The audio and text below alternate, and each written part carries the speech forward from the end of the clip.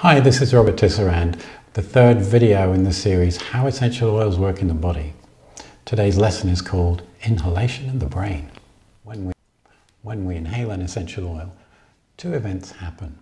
The first event is that there is olfactory nerve signaling. Our brain tells us that we can smell something.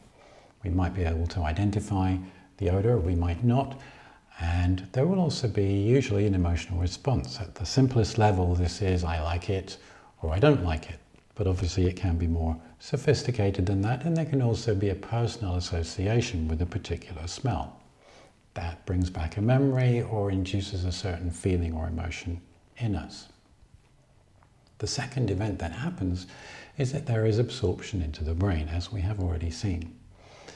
And this can have two effects.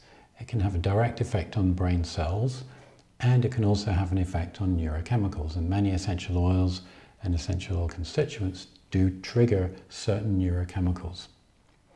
The emotional response and the effect on neurochemicals together brings about a psychological effect.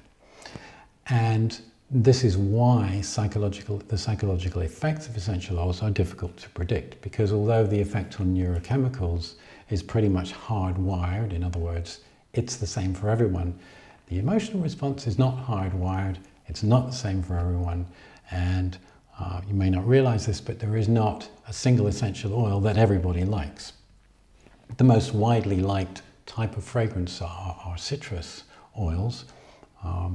But if you get a group of people, 20 or 30 people together, and give them geranium or ylang or rose to smell, there will be one or two people who don't like those essential oils. And so the emotional response is not hardwired at all. It's very flexible. Now, in terms of the nose to brain route, how does this happen? Well, the olfactory nerves cross bone between the nose and the brain. And the essential oil constituents use this route in order to enter the brain, very simply. This has been demonstrated in animal research where constituents from inhalation were detected in the brain after 20 minutes, 30 minutes, 40 minutes, 1 hour, and then started to reduce.